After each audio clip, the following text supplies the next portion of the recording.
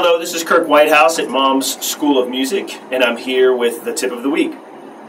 I'm going to talk today about bass, obviously, and we're going to be working on developing a better right-handed technique with a really simple exercise that I call the running man.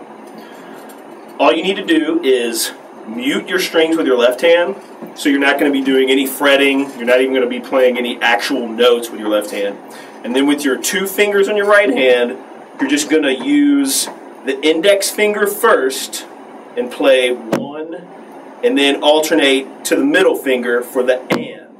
So we're going to be counting in eighth notes. 1 and 2 and 3 and 4 and. And just like any other instrument, practicing slow and correctly is key. You don't want to hurry through this and develop bad habits. So again, we're 1 and 2 and 3 and 4 and, alternating index and middle.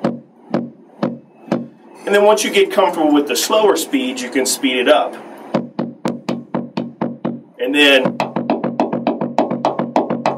And using a metronome also helps improving this technique. Thanks for watching, and this is Kirk Whitehouse, Mom's School of Music, tip of the week.